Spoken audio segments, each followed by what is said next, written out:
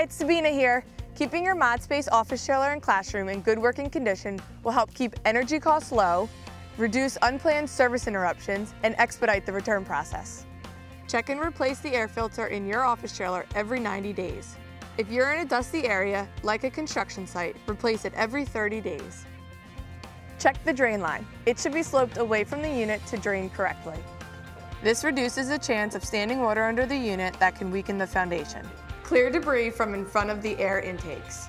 Check windows and ceilings for leaks. Small leaks can cause big problems fast. Report any leaks immediately. Clear any debris from under and around the unit. Check for standing water and drain as needed. Clean the floor with a mop or a vacuum. Wax tile floors as needed to keep them in good condition. Doormats and chair mats can dramatically cut down on debris and help prevent end-of-lease charges for damaged floors. Check and replace light bulbs as needed. Rinse air conditioning coil with water from a hose or aerosol coil cleaner.